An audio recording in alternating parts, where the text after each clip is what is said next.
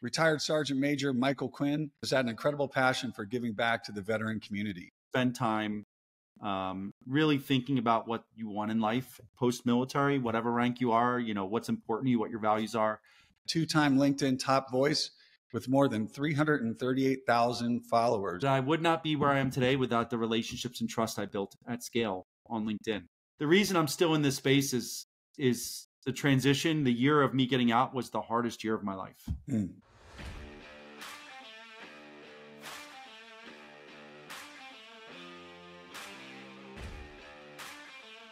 Welcome to Opportunity Accelerators, the show where professionals at any stage of their career can learn how to level up from those that have found success and have the scars to prove it. Our goal for this show is to be sort of a mentorship and perhaps some inspiration in a podcast. But we also touch on other topics in the tech industry, in particular, how we can create more and better pathways to advance tech careers. I'm Vince Verga, and I'm here with my friends, business partners, and the two most fabulous foreigners to ever earn their citizenship to this fine country, Justin Vianello and Joe Mitchell. What's up, Hey, gentlemen? Vince. Thank you, Vince. Justin, I see you're celebrating St. Patrick's Day a little bit early. I'm basking in the glow of another Rugby World Cup win for the Springboks. Go to Springboks. Yeah, okay. Well, congratulations on that one. Thank you. For people who don't know what the Springboks are, it's a rugby team. Yeah. Right. Yeah. I just love the best how you rugby just team said on the planet. It's a rugby. Rugby. I love it. The accents are just amazing. So, I'd like to introduce our guest. As a prominent voice in the military to civilian transition space, retired Sergeant Major Michael Quinn led our nation's soldiers for more than 24 years and has had an incredible passion for giving back to the veteran community. Upon retirement from the Army in 2017, Michael entered the private sector, where he is involved in veterans hiring initiatives for companies such as ProSphere and Ernst & Young. He left Ernst & Young to launch Hire Military, where he currently leads the company as its founder and CEO. Hire Military is focused on comprehensive transition and employment connection support for service members, military spouses, and veterans. His mission is to keep the military community always moving forward to their next career goal. Michael is a multi-year member of the Forbes Coaches Council and a two-time LinkedIn top voice with more than 338,000 followers. So Michael, first of all, thank you for your service and thank you for being on the show. Welcome. Thank you. It's my pleasure. 338,000 followers. That's 338,000 followers more than Joe. I mean, it's now 350, like 351 or something. It's crazy how sometimes it just goes. You're gonna have to give us some of your secrets there. Yeah. I mean, I'm happy to. Honestly, there's no secret sauce. I literally just have been doing it for 6 years. Do you post every day for 6 years. It just grows. So you post every day? I do. Where do you get the inspiration for your content? Honestly, I just share my life. Like my Eagles, I was at the Eagles Commanders game. Well, I didn't share the Eagles Cowboys game because Cowboys fans can't handle it, but I was at the Eagles Commanders game and I was on the field. And I shared photos of that. Anything that happens in my life, I like to share a mix of personal and professional. The personal side is just things that I'm passionate about, things I love doing, so people can build a connection. And then the professional side is thoughts about the transition, events I'm attending, events I'm teaching, just so people get a snapshot of who I am, what I'm passionate about, and what I'm doing, and advice to them that comes from the questions people ask me. So I get a question and I'm like, oh, why did they ask that question? And then I'm like, well, that means other people might have that question. Let me share it in a post. And just over the course of about 6 years, it's just continued to dramatically grow. And I think I'm lucky in a way that I've built this reputation that allows me to also be authentic. So I can say things that are very blunt because people out there are like, oh, well, that he's a sergeant major. And I kind of get away with it sometimes. But for me, that's also the rip the Band-Aid off of the transition. And I know we're going to get into it, but the reason I'm still in this space is the transition. The year of me getting out was the hardest year of my life. Harder than Iraq, harder than Afghanistan. I was wading across the Sava River Bridge in Bosnia in 1996.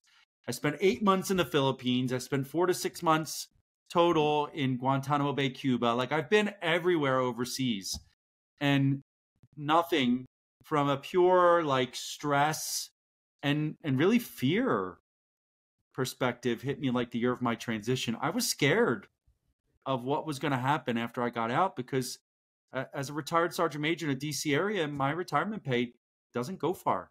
You know, it's too expensive living here. And I had a job that I loved for 24 years, and I wanted to find something I enjoyed doing. I didn't want to just find a job, and I didn't know what that was going to be.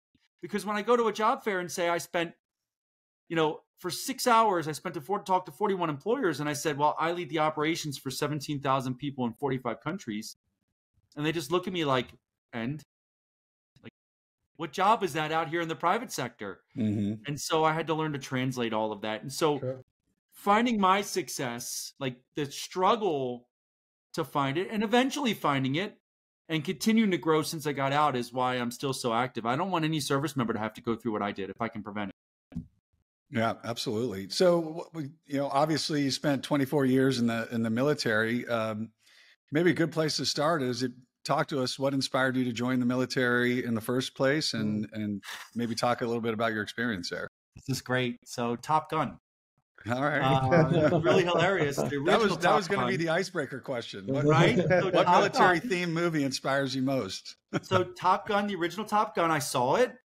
I wear contact lenses, and I'm like, I want to be a pilot. So I went and made an appointment with the Air Force recruiter, because I didn't realize it was Navy. I thought they were Air Force jets flying off of Navy carriers. I didn't know the uniform. Nobody in my family had ever served. And so I made an appointment with the Air Force to go talk to them about being a pilot, and the recruiter never showed up. I literally was sitting out front of a closed office, and my eventual Army recruiter came out to smoke a cigarette. I don't smoke. He's like, hey, what are you doing over there? And I'm like, I'm waiting for an appointment. He's like, they're bowling. I remember this like it was yesterday. They're bowling? Yeah, that's what he said. I mean, what is it, like friendly competition, whatever, but they never showed up. And so eventually he's like, hey, why don't you just come in and talk to me? And I did. And I went through all the jobs, and he said military intelligence. And it really captured my, you know, attention. It sounds like, whoa, I never thought about that. It sounds really cool. You know, James Bond, you know, Mission Impossible, like all these types of things. And one thing led to another. And the Army gave me exactly what I wanted to join. I was only doing it for 5 years. And then it was time to get out. And this is really interesting for what you guys do. I was in Korea. I was a Korean linguist, intel guy, doing counterintelligence. And I was getting out. And when I started to look at the job market, I realized that there were no jobs that were in 98. There were no jobs that were for a counterintelligence guy with no degree, no certifications. And so I looked at the market, and it scared the crap out of me. And so I re-enlisted for 3 more years to finish my degree. 19 years later, I get out. But funny segue, the Air Force beat the Navy again with Top Gun 2. Did you guys see Top Gun 2? Yeah, I saw it. In the movie theater? Did they play an Air Force recruiting video before the movie? No, I didn't notice that. Mine had an join the Air Force ad right before Top Gun 2. And I'm like, oh, Smart. I got him again. Smart recruiting. Right? I said, that's the Air Force is smart. So Yeah, it's smart recruiting. Quick question on that movie. Did you determine what enemy we were actually fighting against? Because that wasn't entirely clear to me. The original or the second one? No, the original was pretty obvious. Yeah. I mean, I have my ideas. In today's world, maybe not the best to make that guess. Yeah. I will say it's a funny story. I teach every general and admiral when they get out of service. Every single one of them. I had General Milley, the former chairman of Joint Chiefs of Staff, for 3 hours. I teach them how to network and use LinkedIn.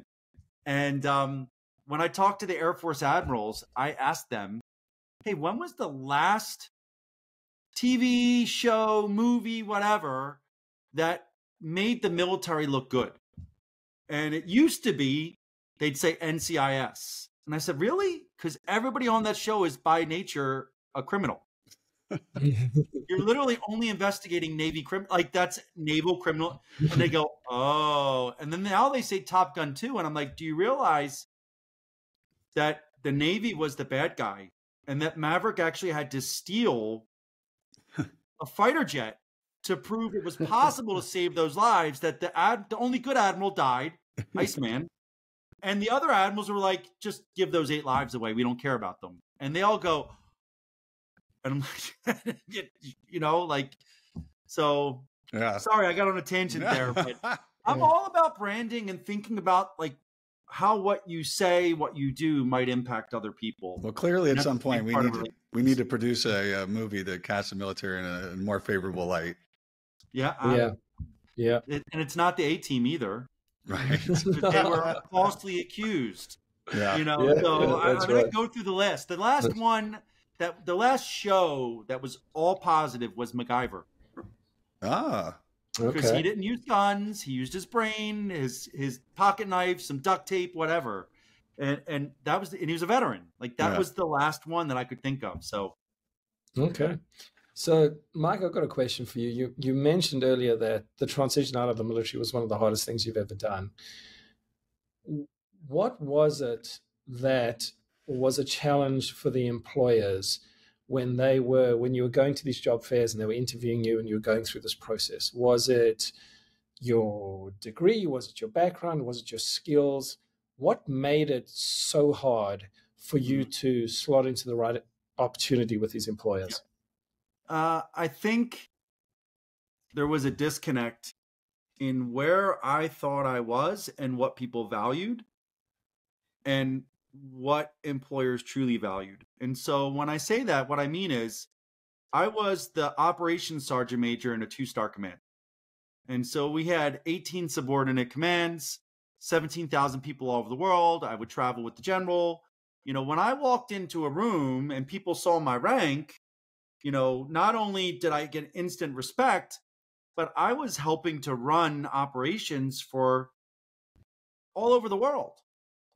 And so when it came time for me to get out, my whole elevator pitch, my whole resume, my whole everything was looking backwards, right? It was, I'm a sergeant major, top performer, I'm a leader, I'm a coach mentor, I lead the operations for this massive number, 17,000 people in 45 countries. My organization has a $330 million annual budget. And I would list all these big numbers that I was taught to use in the military, that I was accustomed to using in the military. And none of it resonated with employers because not only do we not count things the same way, right? In the private sector, you don't count everyone in your company as someone you rate or take credit for. You take credit for your direct reports. And the reality is, as an operations sergeant major looking back, I was an individual contributor. Doesn't devalue me, but it would have explained what I do more. If you asked me about that $330 million budget back then, it was the budget assigned to my organization. I didn't know what we did with it. Like I went when I needed money. You know, I wasn't managing it. I wasn't building business cases. I wasn't contracting it or dealing with vendors or any of that stuff. And so I was basically taking for the initial portion of my transition, I was taking a rear view mirror look at who I was and just taking all these big accomplishments, all these big numbers, all the things I've done in the military and putting it on a 2-page paper, you know, that what I called a resume, and just telling people like, this is who I am in the military and I'll go anywhere for the right opportunity. I just want to leave. And the problem is I was really expecting people to do it for me when I do that. Like, tell me what's available, send me where you need me to go, give me an opportunity and I'll excel. And that's a lot of risk to ask employers to accept, right? Like, I'm going to take this person because of the rank, because they sound cool, but they have no practical experience. They don't understand business. And so the hard part for me was when it comes to dealing with employers is, you know, I would look at jobs and say, I can do that. I can do that. I can do that. But I could never articulate what they were really looking for in those jobs. Like, I couldn't say, you know, what the biggest challenges for people in those jobs were, or what what they spent the bulk of their time on, or what metrics they needed to track to be able to show that they're performing, or what the requirements were to get there, other than what I read into a job description. Like, I really didn't know the jobs enough to say that I wanted to do that, or to make myself sound like a best candidate on paper or in person. Yeah, but I think that doesn't that come down to, look, what type of role that you think you might be interested in, right? And then being able to translate the skills that you've learned, whether it's in the past 4 years, 8 years, 30 years in the military, translate them in a way that's meaningful to the employer, right? Yes. So whether it doesn't matter whether you've been in 4 years or whether you've been in 8 years or 16 years, you know, people coming out of the service, there's always a core set of skills that they will have. Mm-hmm. And then it's, you know, obviously depending on your role and your rank and what you were doing, then there's all those additional skills and leadership that you've learned while you're in the military that you then need to figure out how to translate that into the business context. Yes. And I will say two things. One, the bulk of those skills are soft skills. So they don't technically show up well on a resume. Like, how do you prove on a resume? How do you quantify on a resume your leadership ability, right? It's a little harder, or communication ability, or, you know, the never give up attitude, or morals or values. So that's one piece.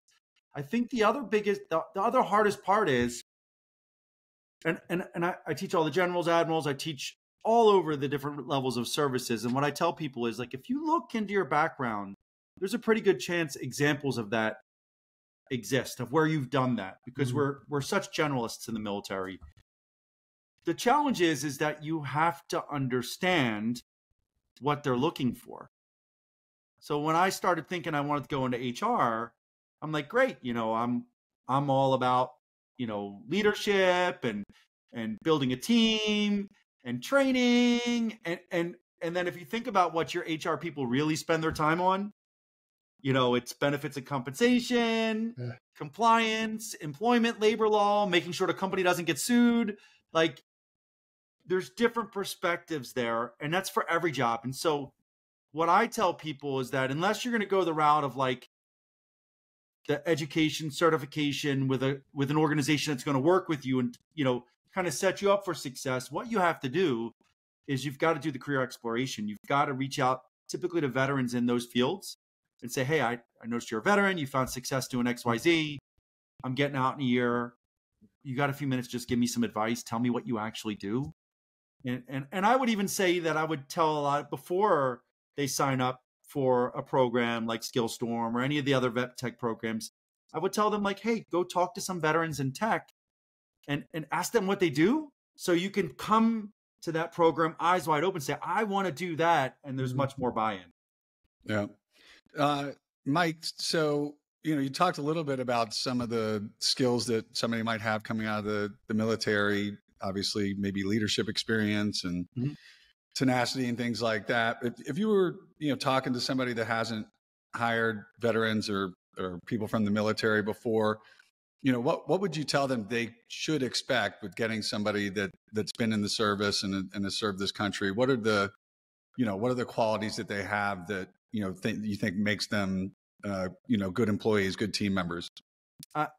You know, it's kind of funny. I told you just a minute ago that the soft skills don't show up on a resume, but the soft skills show up in the performance, right? And when you talk about today's world, and you talk about, you know, the different generations and everything else like that, and expectations, what is it, Gen Y, millennials, Gen Z, all these different, you know, types of generational people. When you take veterans, that cross-cut section of veterans, really you're getting someone with a work ethic, with instilled values, teamwork. You're getting someone that's used to making stuff happen in the, you know, like, we need to get, this is a no-fail mission, you know, way more often than not, the veteran's going to figure out a way to get it done, just like they've been doing their whole career. And that's really what you want when you talk about, you know, bringing veterans into a team. And I've read somewhere that high performers are 400% more productive than an average employee. And really what I've seen is that, when you hire the right veteran, I'm not saying it doesn't exist in the non-veterans, because like some of the best leaders I've ever worked with are non-veterans as well. But I think that there's a higher percentage that veteran's going to come in, if they're brought into the right environment, if they're given some support, like veteran employee resource groups and everything else like that, that veteran's going to come in and really succeed and help you build the right team. Yep. Yeah. No, I couldn't agree more. We've got a guy who works on our team in the sales team, and we've got core values, and one of our core values is tenacity. Mm-hmm. And he's the only person in the company whose name is our core value, so we call him Tenacious Ken, right? Because he is literally, he will find a way or he will make one, right? Yeah. He will never give up until he's got the job done. He's fantastic, and everybody in the core company refers to him as Tenacious Ken. And he's a veteran, honestly. Yeah, and he's a veteran, yeah. So Mike, if I'm a service member looking at transitioning out, what would you give? What advice would you give in terms of some of the programs they could go through, and in terms of what programs they should consider in terms of the most in-demand skills that you see in the market? Oof. That's a tough one. So, I would say that the first thing, I mean, Congress mandated everybody start the transition no later than 365 days before their separation date, right? So I would probably back that up 6 months, and I would spend time really thinking about what you want in life post-military, whatever rank you are, what's important to you, what your values are. I'd get on LinkedIn and start networking and talking to other veterans. There's a couple nonprofits I'm big fans of out there. I would look at American Corporate Partners. They pair you with a mentor from a Fortune 500 company for a year, so you get access, if you do it right, to their mentorship. The USO transitions team, they give you a transition specialist that works with you. Hire Here is USA. They're going to help you with your resume. They do some career placement, informational interviews, stuff like that.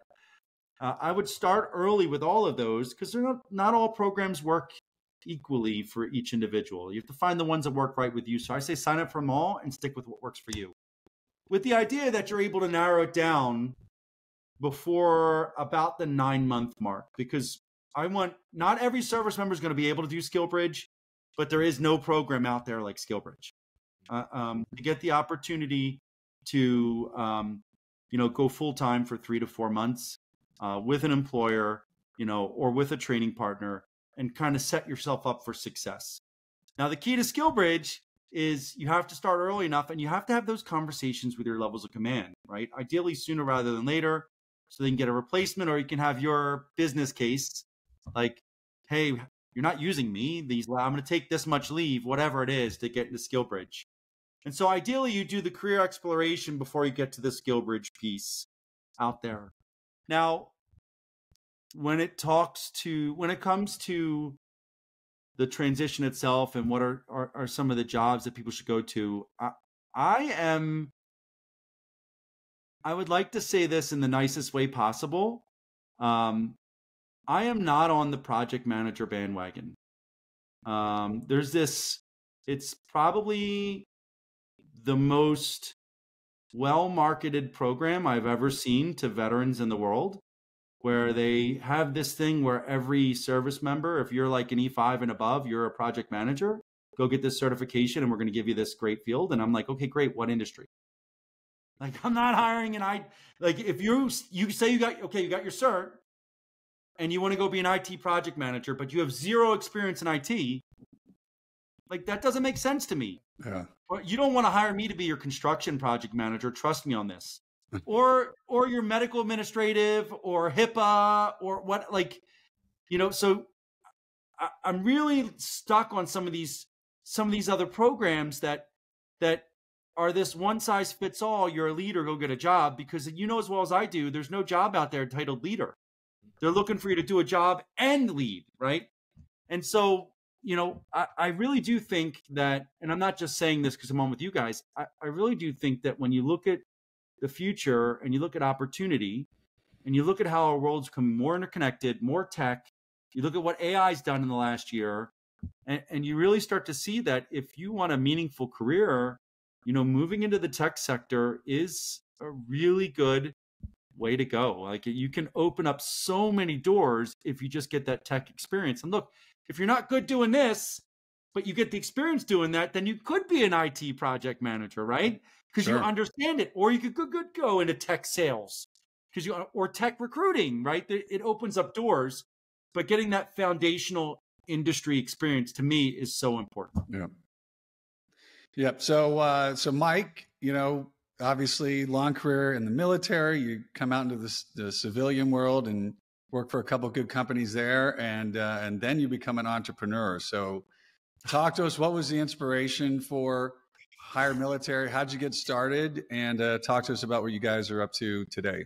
Yep. So I will say, you all know this, being an entrepreneur is not for the faint of heart.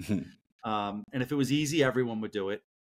So I will say I'd been out for about a month and a half, and, Hiring Our Heroes, another great program out there, opened their first cohort in the DC area, and they had 30 slots and they had 90 candidates. And so 30 people got internships or fellowships, and 60 people got messages saying, "Hey, sorry, you weren't selected." And so a bunch of them reached out to me and said, "Hey, what do I do?" And I'm like, "Go find your own." And they, what do you mean? I'm like, "Go talk to companies and say, hey, look, I can come do an internship with you for 3 to 4 months. You're not allowed to pay me. You want me?" And it should be easy. And they're like, "What? Who do I talk to?" And then some came back and said, "I can't do it. It's an unpaid internship." And I said, "Well, no, it's not. Here's the DOL opine, and the Fair Labor Standard Act, and all, And so what I realized is that there was a major disconnect. And this is back in January of 2018. There weren't all this SkillBridge programs that there are now. And so my first instinct was to create a platform. So I created the Hire Military platform. One of my colleagues had a cousin that had a software development firm. And, I was laughing after I got a huge price to build this platform. And he's like, "Hey, I could do it for you." And so we partnered up. And so the idea of the platform was that companies would list opportunities, service members would make profiles, they'd click on each other, and then if they both agreed that they wanted an internship, we'd process it for a small fee. And so I took the better part of 8 months building that out. We got our first few kind of clients. We started, was building the brand, attracting people, and what I realized is that recruiters don't want to do that. Like, they didn't want to get them yet another platform. They already had their ATS. They posted all their stuff. And so then we shifted to the, hey, we're going to find people for you model. We did that for a while. And then last year realized that SkillBridge was getting very congested and that we were only hitting about 10% of the population. And so we expanded direct placement, temp to perm, and started doing that. Little did I know that the economy was going to go like this for a while. And everybody's like, "Oh my God, SkillBridge is an amazing deal." So, we're still doing both. And then I'm a service disabled veteran. At EY, I was a senior manager in our people advisory practice, working on contracts. I learned so much about the government space, and I realized that there's an opportunity for me to expand this into the government contracting world. So, our company is a service disabled veteran-owned small business. So we're a diversity supplier for companies, which is always nice for them. Mm-hmm. And then, we have some contracts right now, talent management. We work with all the services on contracts, talent management, and we're on a bunch of, we have like 35 people on Army TAP right now in transition centers around the country. So it's been just continued growth and opportunity. But I will say a couple things. I still learn every day. I didn't have the business case when I got out. I didn't understand business when I got out as a sergeant major. So it's been a real struggle. And so I tell every senior enlisted leader that I talk to, sit in every budget and finance. Like, I used to run from them. Sit in every single budget and finance meeting that you can, so you learn how to talk about numbers, budgets, resources, and think differently about your resource allocation. And then the other thing is that I would not be where I am today without the relationships and trust I built at scale on LinkedIn. Right. So this is it's how I got to meet you all. Right. I mean, my network is 100 times stronger now than it was when I got out in November 1st, 2017, because I've continued to connect with our community. I've continued to give back, which I will call social capital. It's investing social capital so that at some point when you need something and you reach out, it's not only an ask. People know who you are. They know you give back to the community. You help other people, and they're more than willing to take it. And that's the same thing for Hire Military. My brand helped launch Hire Military's brand, and then being smart enough to realize that I can sometimes rub people the wrong way with my directness. I hired a social media manager that is a get along with everybody person to run the company page. But so even if you don't get along with me, there's somebody on my team you love. And I taught my team how to grow their brand, share their love for the company, what they're doing. So, last year, Hire Military surpassed me in followers. I think we're approaching 500,000 followers over 5 years or so. Wow. And I will say we have not paid That's a awesome. cent to promote content. It's all organic. That's Wow. amazing. Congrats. It's brilliant. Thank you. It's a lot of work, but for the right reasons. And I think I just got off on a tangent. So No, but now, look, I'm really interested in this. So, as an entrepreneur, how many hours have you had to put in every day and every week in order to get that? Yeah, So I was actually this going to is- ask another question too. Yeah, this is not a 9 till 5 job, right? So, No. how would you consider what does a typical week look like for you? So let me start from the beginning. I built the first platform out of savings. Like I spent all my savings to build it. Like I have an idea. I love it. I talked to a bunch of people that I trust. They're like, yeah, I think people would buy this. Yeah. And I said, all right, here's all my savings, right? To build all my savings to build a platform. And then I worked and did speaking engagements. And for the first 3 years, every cent I had that was not for like living went to the company. And I will tell you that I was working 50 hours a week for ProSphere, 50 plus hours a week at EY, and I was working another 40 hours a week on top of that on the company. Wow. So my life for 3 years and all my money went into Hire Military. And then this is the end of our 3rd year. So funny story, EY went to unlimited PTO, which is great. But they said, you're going to lose all your PTO on 1 January. And I'm like, wait a minute, I have like 2 months saved up. And I already had the runway. I was planning to stick around to help them win some work. And I was like, I can't just give you 2 months worth of salary for nothing. And so I left like right before Christmas. I guess it would be 2019. And then January 2020 went full time. I had enough workbook business to run me for about a year.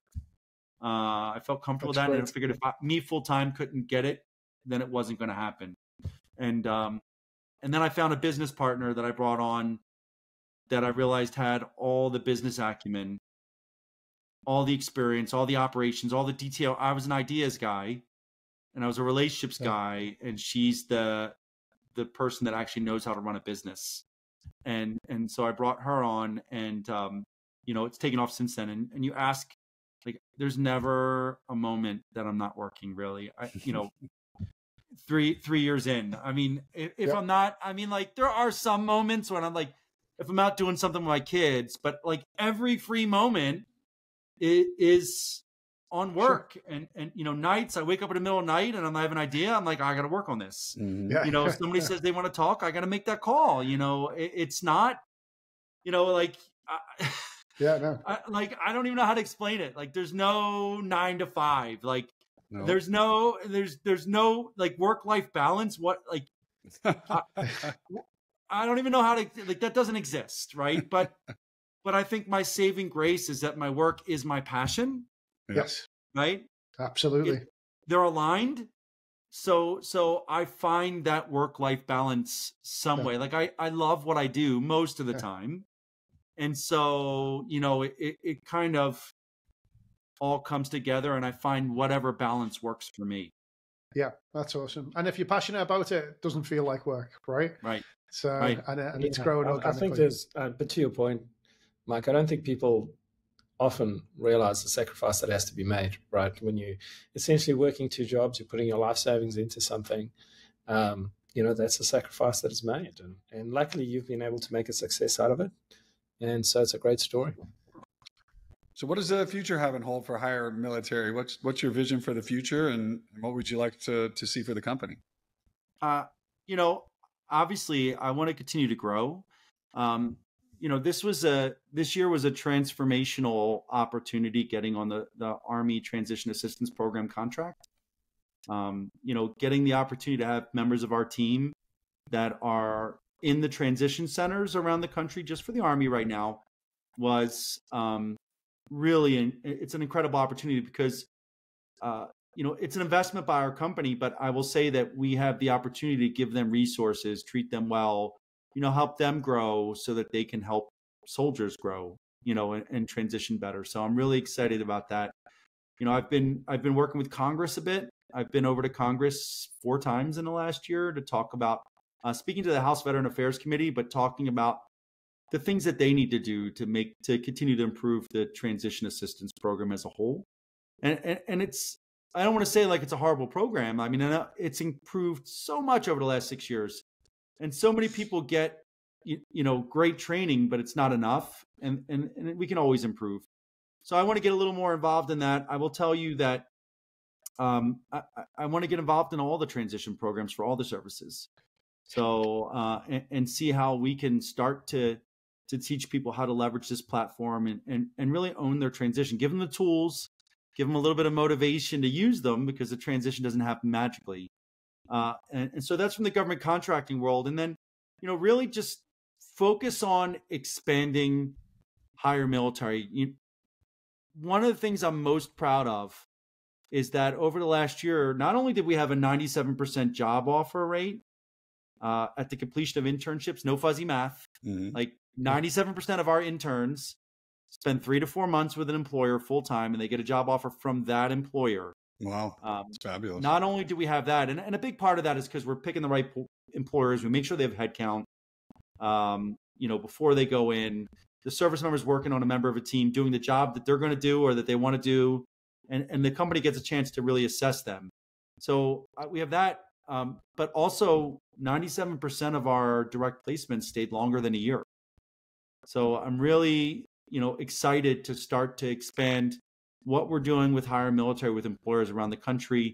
You know, we're doing some talent management stuff with Cyber Command.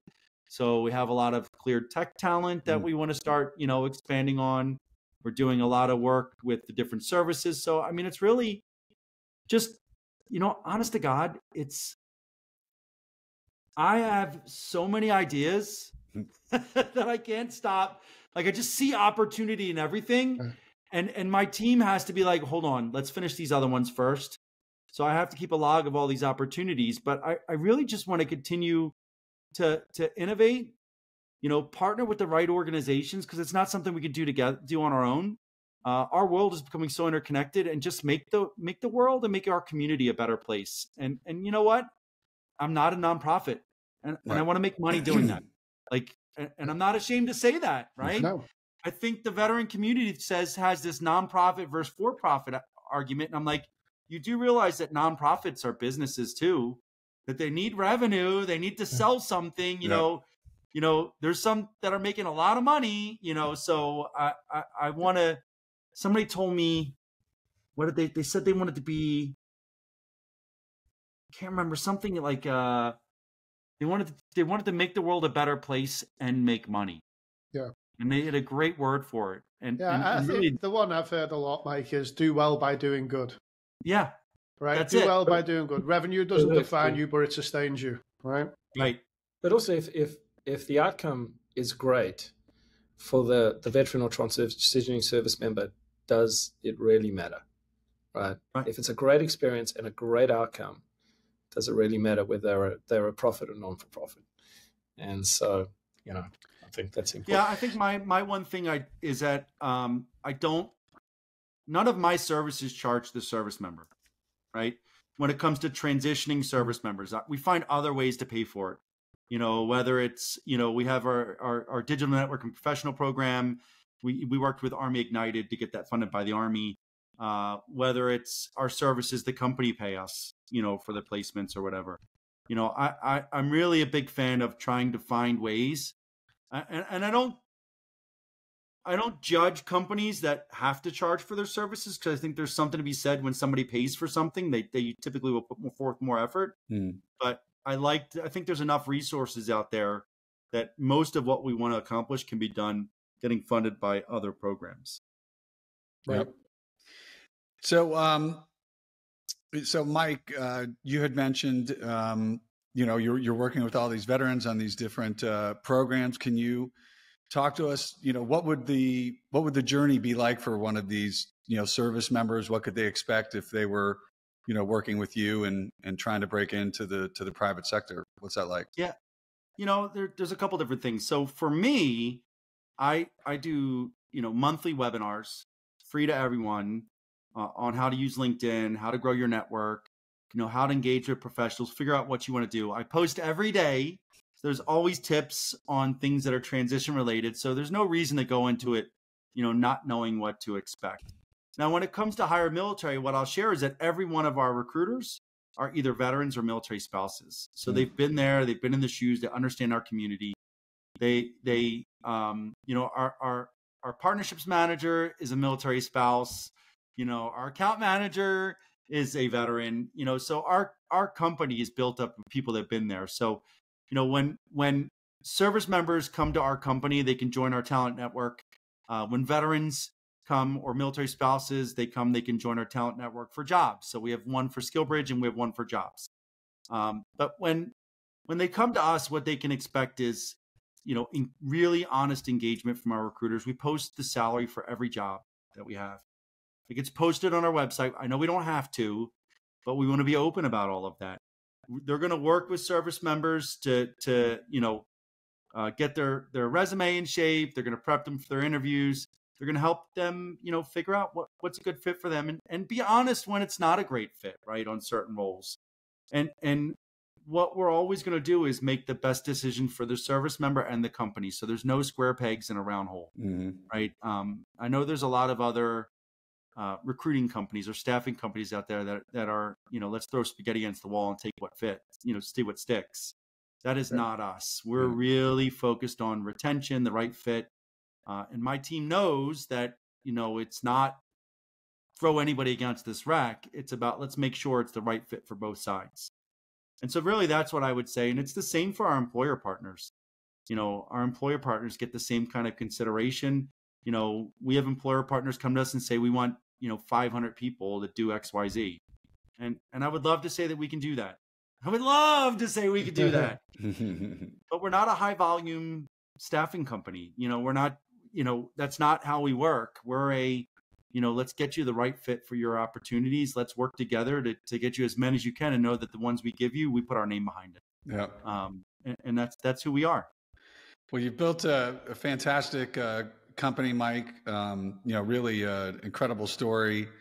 The passion for what you do is apparent. And it's obviously incredibly important work. And so, thank you for all you're doing for veterans. Very much appreciated. And, obviously we're certainly happy to be working with you as well. So before we sign off here, it is time for the famous lightning round. Justin Vianello, take it away. Here we go.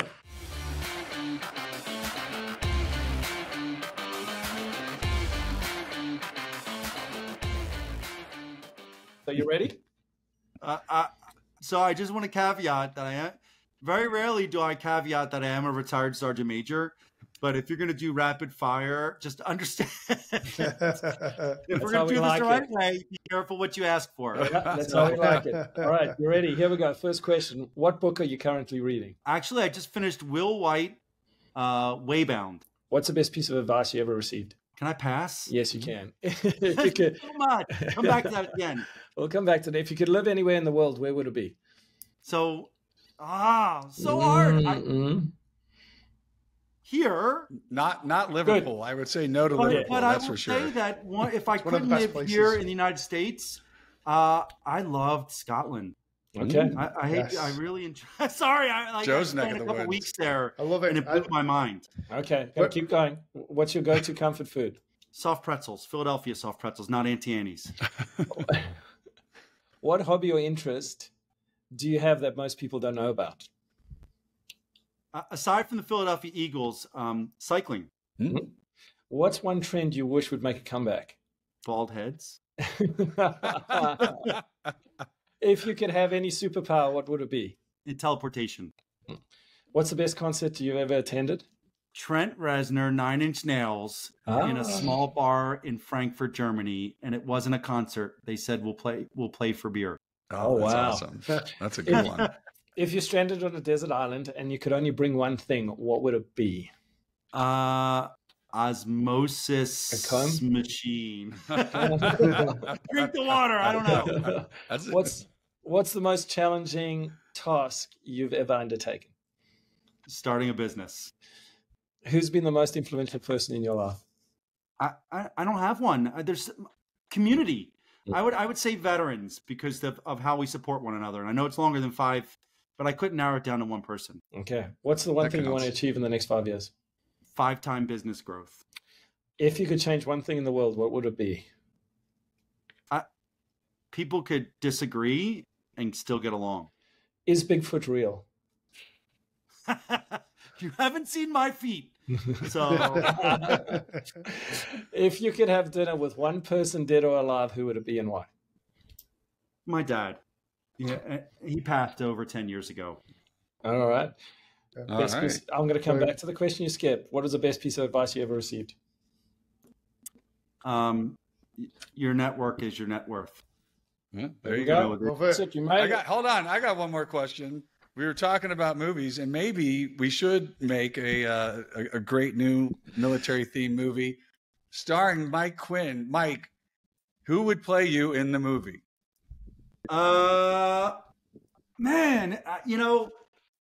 Maybe Jean-Luc Picard. All right.